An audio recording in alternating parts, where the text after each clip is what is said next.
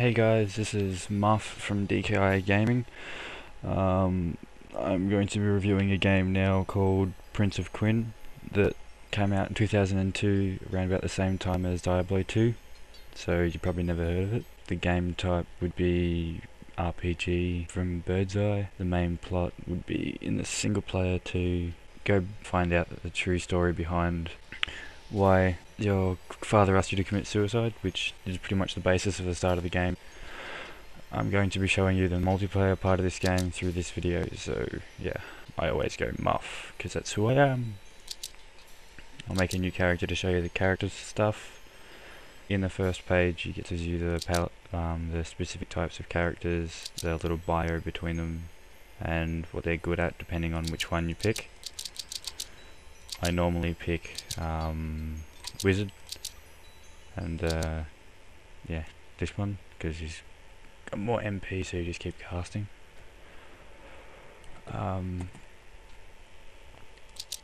Yeah, the magic you get to use is all pretty based on the specific characters you use, and basis is around the 5 elements. Yeah, everything's based around base normal RPG kind of game. Yeah, first thing you do is talk to this guy to get quest off him.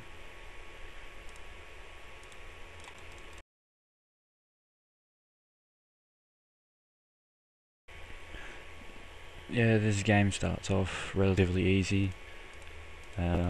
Considerably long game.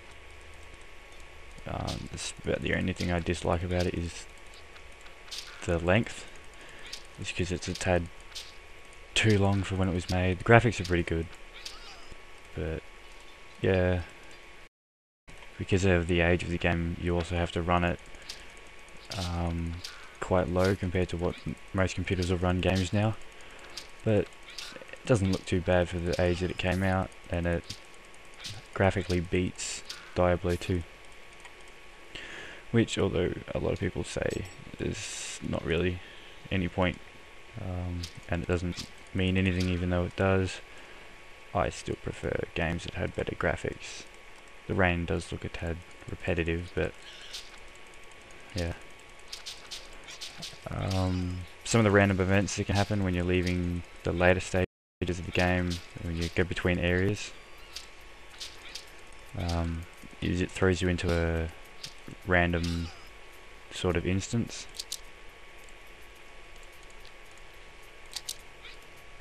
That it has some stronger guys in it, but you normally don't worry about them because you can just run straight through them.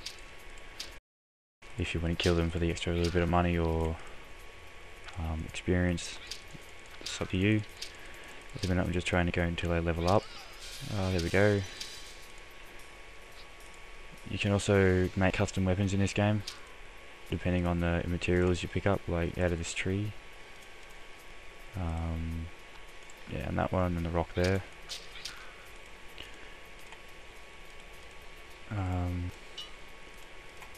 Also, because of the age of the game, it does have a few little bit of clipping errors. Some of the abilities mess up on the occasion, but they did in Diablo 2 as well. Major likes about the game would have been the simplicity and the immense complexity, depending on how you play the game, and depending on the character you choose, it changes. Quite a few endings to the game. I only ever got to it once because I played through legit, took my time.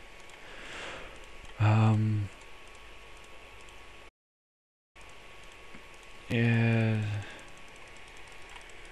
typical enemies in this are all the Quinn soldiers. It ends up being monkeys, wolves, and in the later stages there's dragons.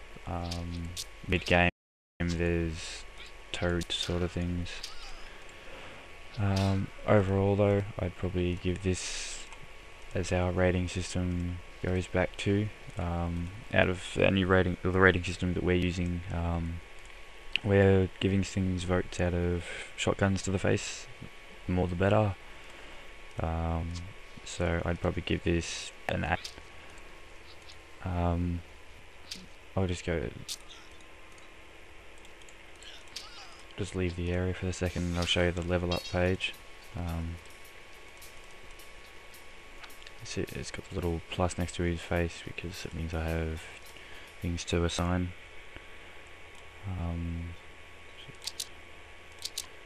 Which basis wizard gets these skills, and when you get high enough level the next tiers unlock. I normally throw in tornado because it gives you the best advantage. Yeah, depending on the stats you also put on there, you get different things. More strengths you have, the more things you can hold in your bag. See, I'm almost full. Yeah, savvy is just leveling up. Charms, trade prices, wisdoms, mana, magic power. Strength also increases your base damage. Dexterity is dodging and attack speed. Attack speed only works for the bow though, so everything else is based off the weapon you've got. And con is the MP regeneration rate and max MP.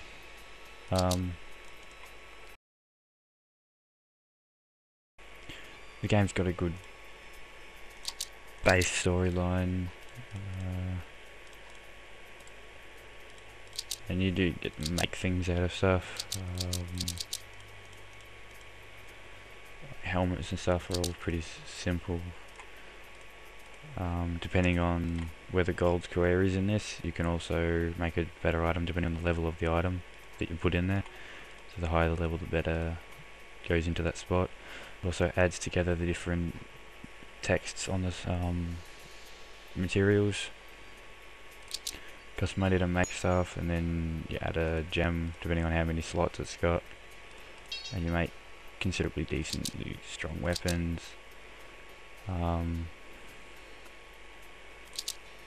Yeah, you got a basis amount of things you can equip.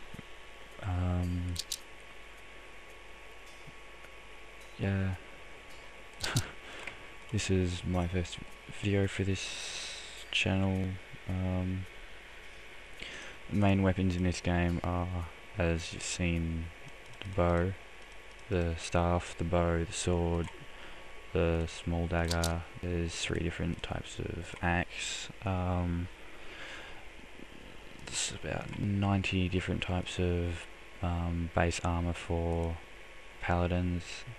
You've got class specific weapons, different types of shields, an unidentified system. Yeah. The faults about, or the slight faults about this game are the consistent mess ups, which you don't notice while playing the game typically, and it's just a small game anyway.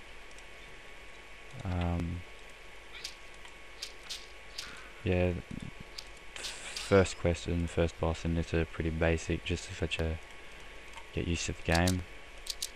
The game runs pretty smoothly on the newer computers, just because they have the extra power to run it. On the older computers, it used to consistently lag.